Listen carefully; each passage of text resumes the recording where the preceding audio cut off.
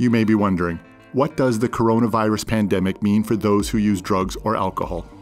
Unfortunately, being a drug or alcohol user increases your chances of contracting the virus and of being seriously ill if you do.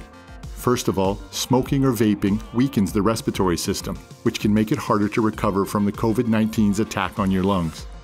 The World Health Organization found that smokers are more likely to develop serious complications when infected with the coronavirus.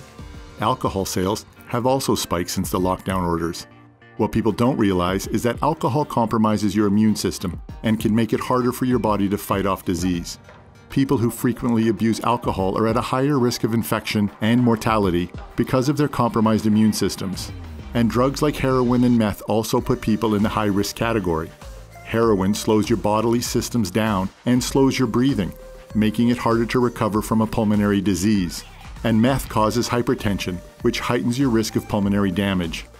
And if this wasn't enough, breaking stay-at-home orders to get more drugs will likely place you in the path of the virus. So don't risk your life.